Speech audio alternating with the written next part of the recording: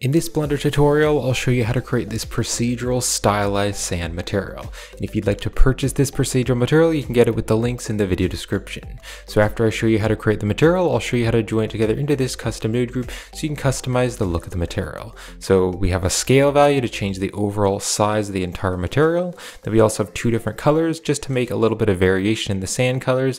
So there's color 1 and then color 2. Color 2 is just slightly more brown, but you can kind of customize that and make it more yellow or make it more of like a white sand or whatever you're going for. Then we also have this wave scale. So there's basically like all these little waves, kind of these little ripples that maybe the water creates in the sand. Then there's also the detail value for those waves. And then there's also a roughness value. And to see the roughness value, you'll actually need to turn up the detail to see the roughness. Then we also have this distortion value, so you can distort it more or distort it less, whatever you want to do. And then we have like the noise scale. We have the noise detail, so you can make it more detailed if you want to. And if it's more detailed, it doesn't look quite as stylized. It looks a bit more realistic. And then there's also the noise roughness. Then there's the roughness of the entire material. And then there's the waves bump strength. There is also the sand bump strength. So if you zoom in really closely, you can kind of see there's just little bits of sand. There's kind of like a grainy sand texture. So you can change that. So if you turn it off, it's going to look more stylized. And then finally, there is the displacement strength to pop out the mesh. So if you'd like to purchase this procedural material, you can get it with the links in the video description on my Gumroad and Patreon. You can also check out my Ultimate Blender Procedural Material Pack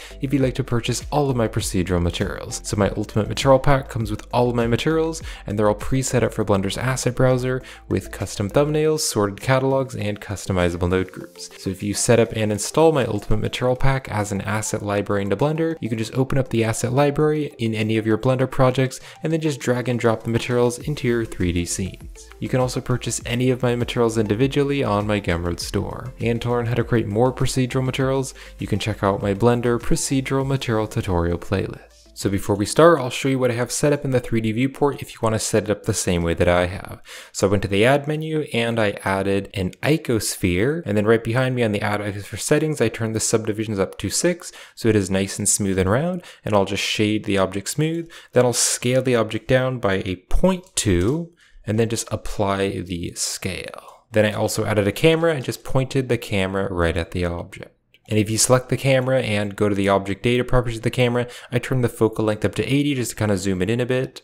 And then right here on the output properties, I set it to 1920 by 1920, so it's a square image. Now as for the lighting, let's go into the rendered viewport mode. So I added a few different lights here. So I added this big area light right here. If I go to the object data properties, I set the power to 50 and I set the shape to disk. And then I added another area light right here as disk and a power of 50. And this is on the back to kind of add a little bit of a rim light on the object. And then also if I go here to the world properties, I added in this Chinese garden 1K HDRI from polyhaven.com. So the link is in the video description if you want to download it. And I turned the strength here to 0.8 so it's a little bit less strong. So once you download the HDRI, you can click on this yellow dot next to color on the world settings, and you can change this to environment texture and then click on the open button and open up the HDRI so it's in your project. So it's going to light the scene. And then also here on the render properties, if you go to the film tab, you can check mark the transparent button if you want the background to be transparent so you can't see the HDRI. And then also in the color management, I set the transform to filmic and I set the look to very high contrast. So I'm in the shading workspace, so I have the 3D viewport right here, and I'll go into the rendered viewport mode, and I have the shader editor right over here. So I'll click on new to add a new material, and I'm just going to rename this Stylized Sand. And then I will also be using the Node Wrangler add-on, so you can click on Edit, go to the Preferences, and in the User Preferences, go to the Add-ons tab, and you can search for Node Wrangler and just enable the Node Wrangler add-on. So I'll go to the Add menu, and I'm going to start by searching for a Voronoi texture, and I'll Control-Shift select the Voronoi to preview it. And with the Voronoi selected, I'll hit Control-T, and that's using the feature of the Node Wrangler. It's going to add the texture coordinate mapping, and I want to use the object coordinates, so I'll put the object into the vector because the object coordinates will place the textures on the objects more evenly. Let's change the settings of the Voronoi. So the only thing that I'm going to do is I'm going to change this scale here to a 12. Then what I'll do is select the Voronoi and hit Control-Shift-D to duplicate the node but keep the wire plugged up, and I'll Control-Shift select the Voronoi texture to preview it. And this one, I'm going to change the F1 to distance to edge. And I'll leave the other settings how they are. So now we have this Voronoi, and I want to mix them together. So what I'm going to do is search for a mix color node to mix the two colors together. And I'm going to put this Voronoi distance into color B, and then this Voronoi distance is going to go into color A. And then we're going to leave the mix type just set to mix, so that I can blend between only using one of them or the other one. So I'm going to turn the factor to a 0.3, just a 0.3, so we're kind of mixing them together. Now I want to distort it a little bit so it looks a little bit more kind of wavy, so I'm going to select these nodes and drag them back, and I'm going to search for a noise texture. Let's drop the noise texture here, and I want to control how much the noise texture is affecting the Voronoi textures, so I'm going to search for a mix color and drop the mix color after the noise. So what we want to do is put the mix result into both vectors, and then we want to take the noise texture factor and we're going to put that into B, and then we're going to take this mapping vector and put this into A. So now if I drag this around here, you can see it's distorting it more and less, and I'm going to take the mix type here and change it to linear light, and that way when I drag this around, it's not going to move the texture around so much, but it is going to distort it. So I'll turn this to a 0.195. I do just want to add a little bit more detail to the noise texture. So on the detail, instead of 2,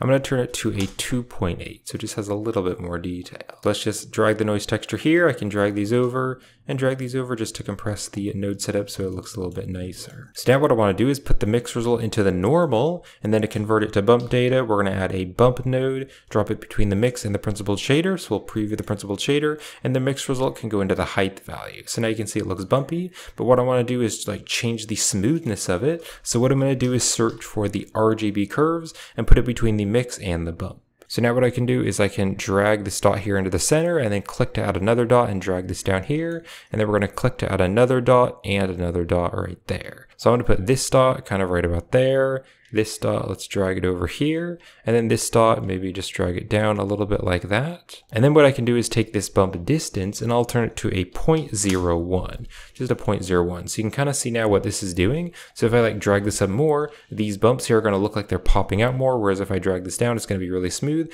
So basically this shape that we're creating is going to be the shape there of those bumps. So you can see before it's like really sharp there. Those bumps are really sharp, whereas now they're a lot more smooth. Now let's also add some values into the base color so we have a little bit of variation. So I'm going to take this Voronoi distance here and I'll put the distance into the base color.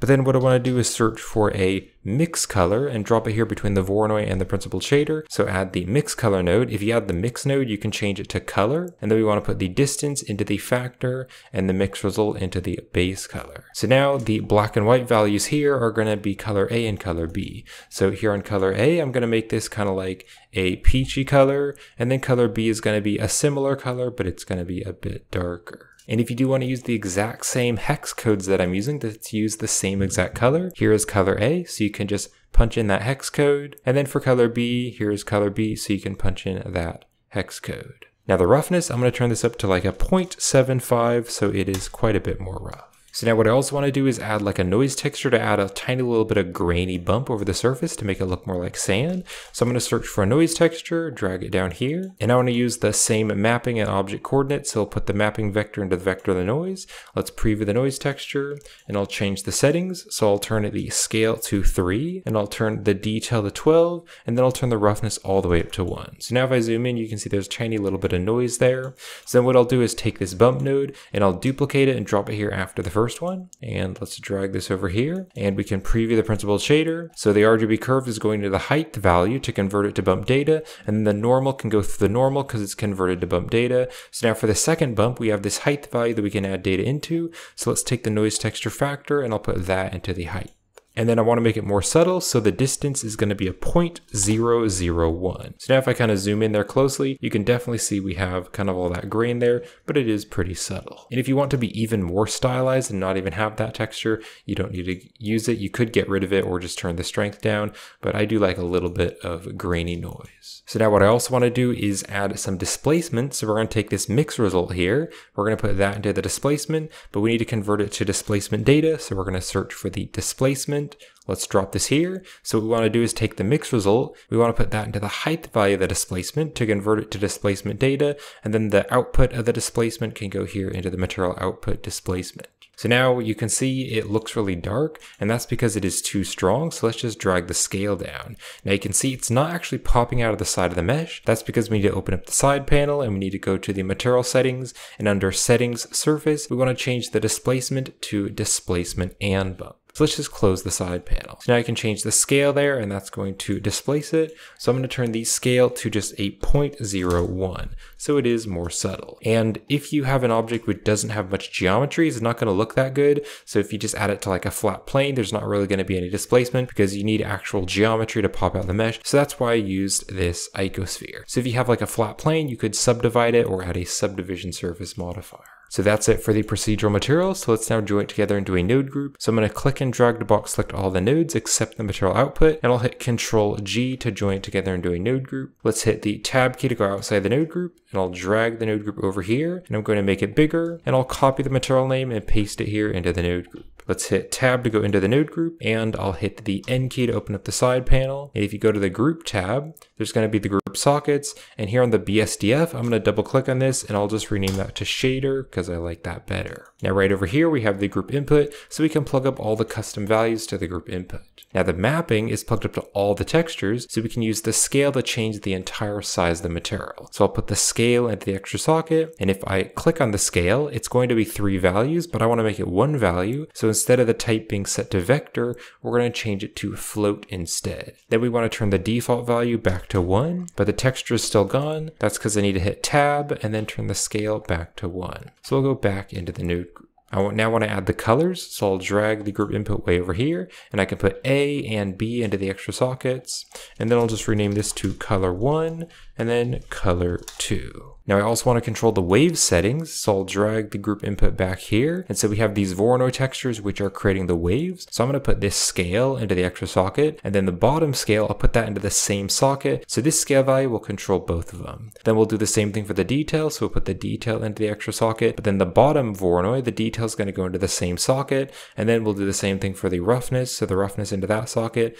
and then the bottom roughness into the same exact socket. So now what I can do is double click on these to rename them, and I'll call this to wave scale and wave detail and wave roughness. Then I also want to control the distortion, so that's controlled by the linear light. So I'll put the factor into the extra socket, and I'll rename this to distortion. Then I want to control the noise settings, so let's take the scale and the detail and the roughness and put those into the extra sockets. Let's just drag this down here so I can see the group sockets, and I'll rename this to noise scale and noise detail and also noise roughness. Then I want to control the roughness of the material, so I'll drag the group input over here. We can put the roughness into the extra socket. Then I want to control the bump strength, so if I drag this back here, we can take this first bump strength here, that is the waves. So I'll put the strength into the extra socket, and this one I'll double click on this to rename it and call it waves bump strength. Then we also have this second one here, which is that kind of that grainy bits. So I'll put the strength into the extra socket, and this one I'll call